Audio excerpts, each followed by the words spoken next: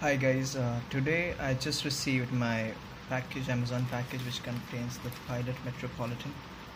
I'll be giving you an overview of the aesthetics of the pen, and later on we'll get into the writing part. So as you can see, it's just a simple cardboard box, but with the Pilot branding of course on it. And here's the cost of the pen. The pen costs you about 1400 bucks if you order it from Luxor, the distributors of Pilot pens in India, sorry.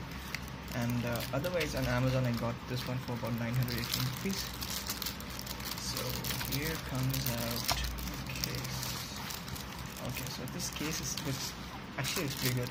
It's mostly plastic, a very nice Pilot logo on it. Plastic case. And can you just light it out?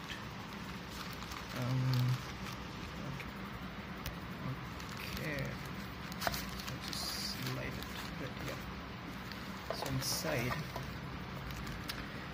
I actually ordered the Python edition of the pen. So here it is. Yeah. So just take it out from the plastic. Alright. So here we have the pen. I must say it's a heavy pen compared to my Parker Frontier, quite heavy. And as you can see, it's made of stainless steel. It's a single piece bevel. Let's see, very with the branding. Yeah, I don't think the camera can focus. Yeah, Japan, if you can see. And here you have Pilot. Alright. Yes, it's a very clean pen. Just the Python Japan here as well. And you have the Python finish sort of coating here. Same texture, pattern, whatever you call it. Okay, let's open it up. And here's the Pilot nib. It is a medium nib. It says Pilot Japan. The grip section is quite smooth, thinner at the end. Okay, let's open it up. Yeah. Okay. So here we have the squeeze converter with the Pilot branding on it, of course. And this is the, oh wow, the feed. I almost forgot. The feed has these slit sort of, it's just a design, not really a slit. And medium nib, little design on the nib as well. Okay, coming back to the converter. The converter is a squeeze type converter. One of the drawbacks of this converter, I believe, is that you can't see the ink level once you fill it, and of course you won't be able to fill the ink all in one go, so you'll have to repeat the steps. Let's see how it fares once we try filling. So this is how you squeeze it. Okay, so that's pretty much it.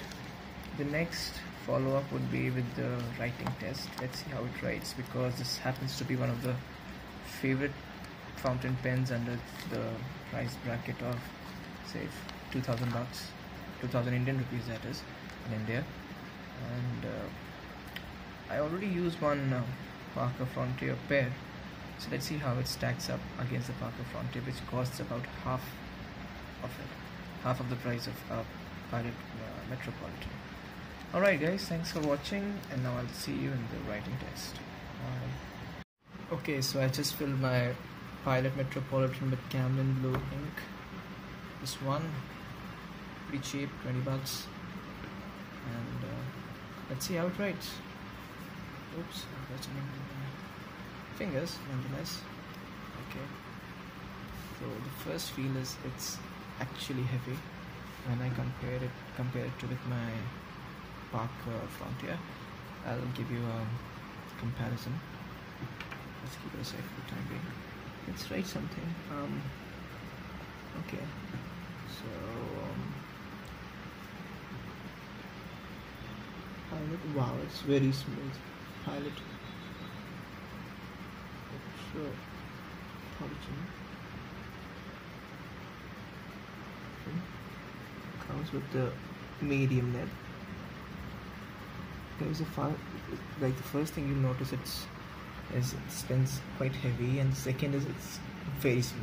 Like this is the first time I'm writing with it and it's very smooth.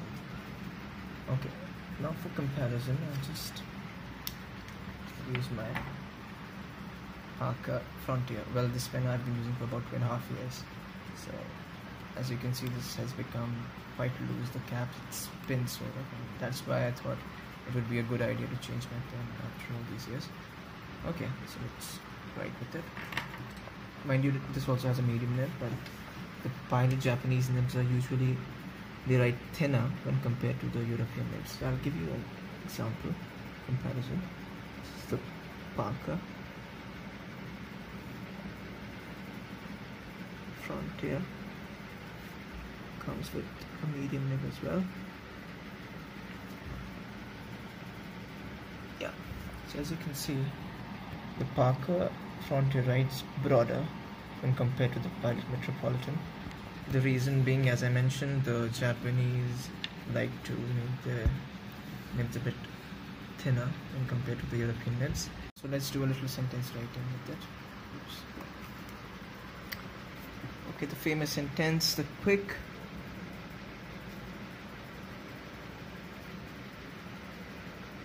brown fox jumps over the lazy dog. Okay, it's pretty thin, and for people who have small handwriting like me, you can actually see the difference. The O in this case is like all filled in with ink. However, in this case you can actually see how clear O is. So people with small handwriting like me can opt for the Pilot Metropolitan. It's more like the nib is more on the finer side. So let's do some little line variation there. Maybe not able to.